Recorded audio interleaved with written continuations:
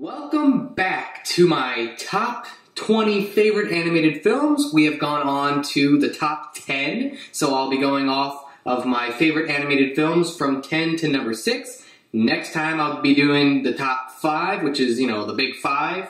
Decided not to go with glasses today. I don't know, I guess I just felt like putting in my contacts. But regardless, we can finally go on to the top 10 favorite animated films. Starting off at number 10 is Grave of the Fireflies. So, I had to go into some Japanese animation. It's become a market in itself. And if I didn't include any Japanese animation, what fan am I of animation without acknowledging the wonderful films that have come out of Japan? As a matter of fact, come out of Studio Ghibli. I feel that this is one of their stronger films. It's a very serious subject matter, almost biographical regarding the events after World War II in Japan.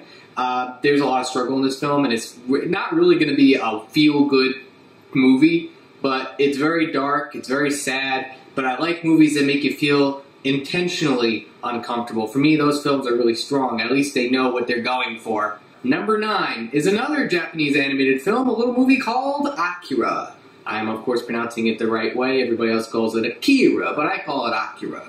So Akira is one of the stronger Japanese animated movies. Sometimes it gets very violent, and I'm not going to underplay it. It gets really, really violent in this movie, but that doesn't exclude it from being good. It's kind of like one of those films like Botchki or Scorsese where it's intentionally dark. Otherwise, I feel there's a lot of artistry in the film. I love the character of Tetsuo, and the fact that they're making a remake of this film shows that it's transcended what it's originally supposed to do. It's a very strong film to the point where it's almost become legendary, dare I say. Everybody knows about it. It was that one Japanese animated film that introduced the whole West to Japanese animation, and honestly, very strong piece.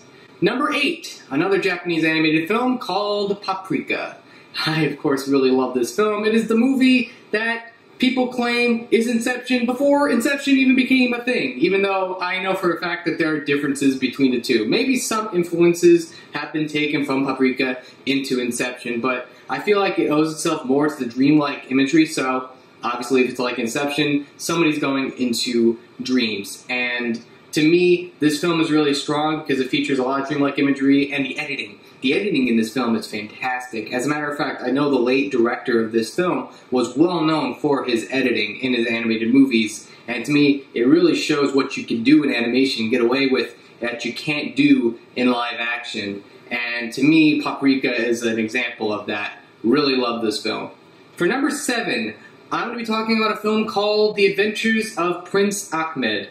This is notably the first animated film that's been on print, and a film prior to this has been lost, actually. There was a big film that came out about this first animated film that from Argentina that was burned. But regardless of that, we have The Adventures of Prince Ahmed coming from Germany in the 1920s, directed by Lottie Reiniger.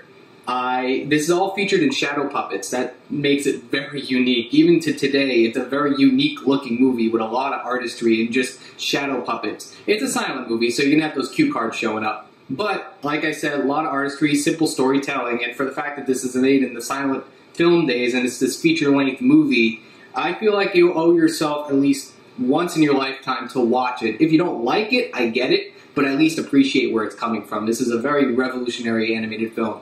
Now, for number 6, a little movie that Disney has made called Dumbo.